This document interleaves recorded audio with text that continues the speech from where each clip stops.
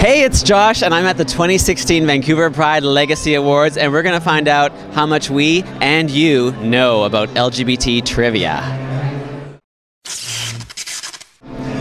So I am here with Mr. Gay Canada. Hello. So Derek, why are you Mr. Gay Canada?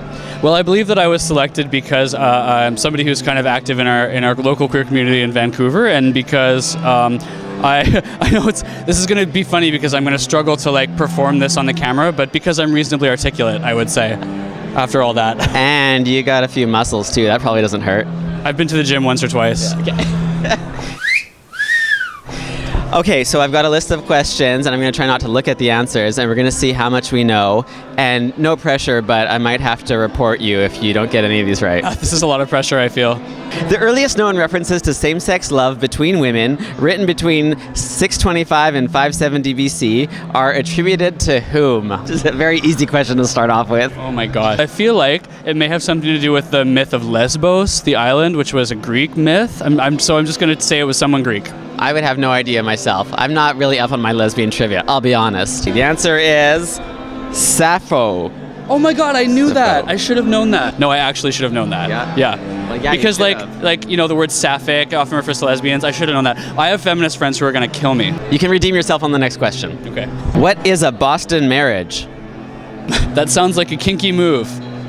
I think it's a marriage that takes place in Boston.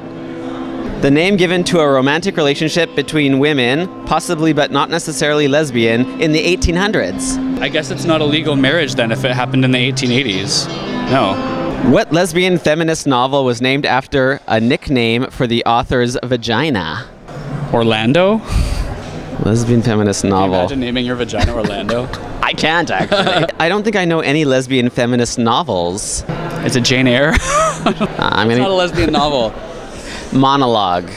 The Vagina Monologue's a novel. She named your vagina Monologue. Yeah. Ruby Fruit Jungle by Rita Mae Brown. Obviously. I mean, everyone knows that. Everyone knows about Ruby Fruit Jungle. Okay, we're not doing too well here. This is another lesbian one, so this is really L trivia at the moment. What is lesbian bed death? A phenomenon that occurred around the time of the Black Plague. A term invented by sex researcher Pepper Schwartz to describe the supposedly inevitable diminution of sexual passion in long-term lesbian relationships. Of course. Well, gays have that too. Oh god, it's another lesbian one. Okay. Oh god. English author Radcliffe Hall wrote what lesbian novel in 1928? Long Walk in December. That's a good guess. I'm going to say The Vagina Monologues. It's the only lesbian literature I know. It's a play though, it's not really a novel. Nobody asked you. You just did. That's true, I did. The Well of Loneliness. These are really sad. These are sad. Lesbian bed death, wells of loneliness. That's actually Well of Loneliness is a good name for my vagina if I had one. In the TV show Ellen, where did Ellen DeGeneres' character come out? Okay, this I know. She came out at work. I thought she came out at the airport. I think you're right. Because I remember just leaning over the mic and then it was like... Yeah, and she's like, Cheryl, I'm gay or whatever. Yeah. Okay, let's see. In an airport. Yeah. Good one. Yeah. I should be Mr. K Canada. Yeah, true.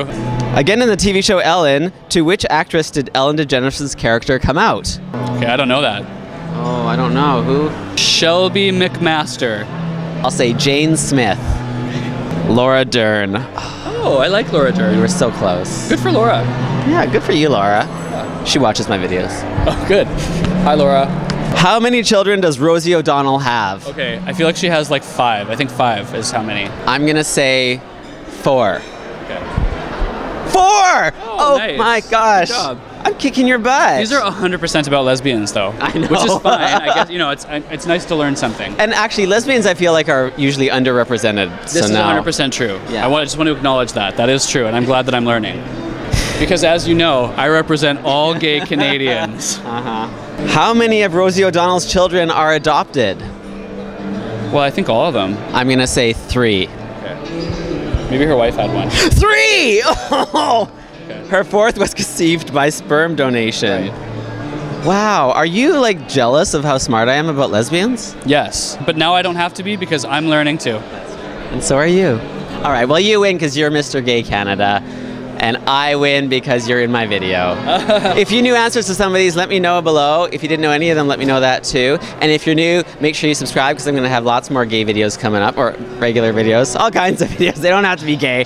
I got gay on the brain. Some of them are countdowns of the cutest cats. That's right. It's important things you need to know. Thank you so much for being in this video, Derek. Thank you, Ryan. I had fun, even though I'm now humiliated in front of the entire YouTube audience. Well, I'm just going to make you a little bit more humiliated by reminding you that my name is Josh. What did I say?